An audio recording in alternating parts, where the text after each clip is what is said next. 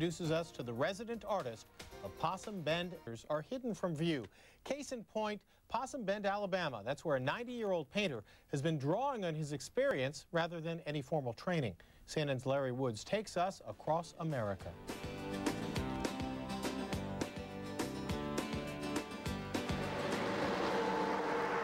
The big rigs hauling pulpwood to nearby factories roar through Possum Bend, Alabama with hurried indifference. They dash right by the hamlet's half-century-old grocery store, pass an occasional poot napping in the rich South Alabama soil. Inside the store, a vendor refills the machines with a variety of soft drinks, and new manager Larry Colston chats with a local salesman making a pitch to keep the shelves fully supplied. Stock it and hope they will come, says Colston. Be ready if they do. But Possum Bend is not necessarily one of those little spots by the road where you'd be inclined to stop. But maybe you should. You see, there's a lot of history here, and an old-timer who's helped to shape it. That would be 90-year-old William Peyton Harris, backwoods philosopher, country squire, all-around handyman, and artist. He paints almost daily in a cluttered makeshift studio behind the small grocery store he's owned for 50 years, but now leases to Larry Colston. Harris went off to college in 1927 to refine his talent, but gave up and came back to Wilcox County. I took 1 year at Auburn in applied arts, and it wasn't worth a Continental Dam. It didn't do me a bit of good. His time at the easel, as he and his son Billy both agree, also helps him cope with the recent loss of his wife Lois. They were married 60 years. What's the best piece of work you've ever done? I have no idea. I really don't. How do people find out about your art? I don't know where they found out yet or not. Need a light in here?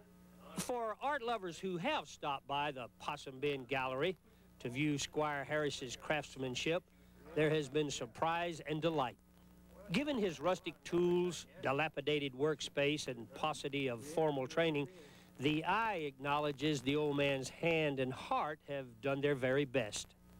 And his brush has conspired with days of his youth to recall the old South, and things gone with the wind. I don't know why, but it inspires me better than any subject was that in wildlife than the old South. I can remember them, all that kind of experience. It stays with you. So does the character in the face of a long-ago friend, and the mystery of the forest, untamed, majestic, and elusive. Harris's workshop, where he makes frames for his paintings, has that look of antiquity, too. You bought this when you were in your teens? Yeah. Good. You can't get parts for it anymore, though, Oh, my God, no. All right. In the autumn of his years, William Harris finds no time to ponder what might have been. It's today and tomorrow that consumes him, that and knowing he's lived a good life. I'm a firm believer in what you put out, he's able to come back. Well, either way, evil, you know. I always try to do the right thing as far as I can. Next time you're down South Alabama way, ask for the man from Possum Bend. Hopefully, he'll be where he's always been. Larry Woods, across America in Wilcox County, Alabama.